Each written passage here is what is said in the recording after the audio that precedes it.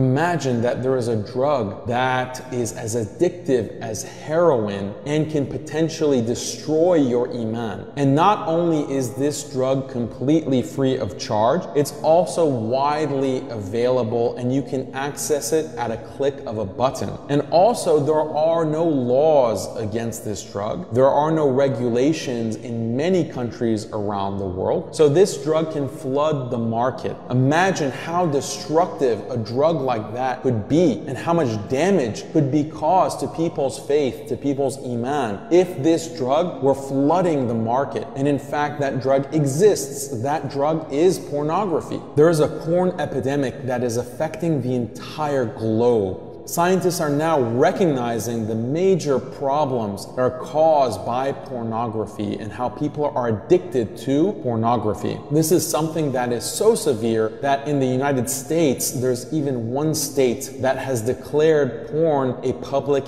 health crisis. This is primarily due to the addictive nature of pornography. One study from 2013 even said that pornography creates the same pathways of addiction in the brain as heroin. What has been less studied is how pornography affects religious beliefs. In a recent study published in the National Institute of Health, sociologists Samuel Perry and George Hayward published an article called "Seeing is Not Believing." In this article, they try to explain how pornography addiction affects faith, religious faith, and they found shocking results. They found that pornography has a secularizing effect on the viewer. They found that increased viewing of pornography causes a decrease in one's feeling of closeness to God, a decrease in frequency of prayer, a decrease in frequency of religious service attendance, a decrease in the importance of religion in one's life, and very importantly, an increase in doubts about one's faith. All of this is caused by a frequent viewing of pornography.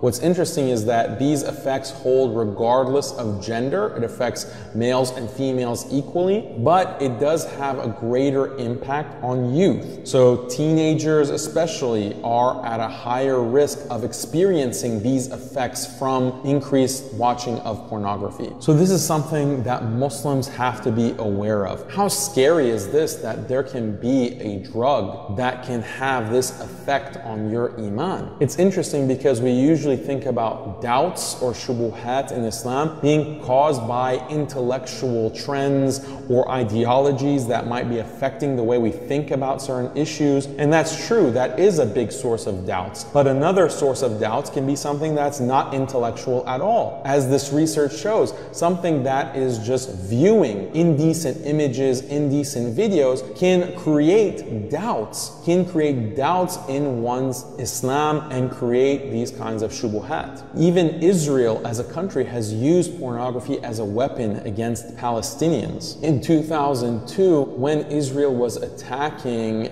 Palestine, specifically the West Bank, they took over the Palestinian TV stations and broadcast pornography on the Palestinian TV stations. Think about it. Why would Israel do this? They did this because they understood this is a weapon to take away the haya, the modesty, the decency of Palestinians, to corrupt the Palestinians on a spiritual and psychological level. But of course, as Muslims, we've always known that we have to lower the gaze, and Allah commands us to lower the gaze because the eyes are the gateway to the heart. And if you expose your eyes to filth, then that will blacken your heart and dirty your heart because of what you see and hear. What is amazing is that in one narration attributed to the Prophet ﷺ, he says that the furtive glance is like a poisoned arrow of shaitan. So the poisoned arrow is particularly deadly because after you remove the arrow, the poison is still in your body. The poison is still affecting you and can make you sick and can even kill you. So this is exactly akin to the nature of pornography in its addictiveness, that even when you're not watching it, it can still have an impact on you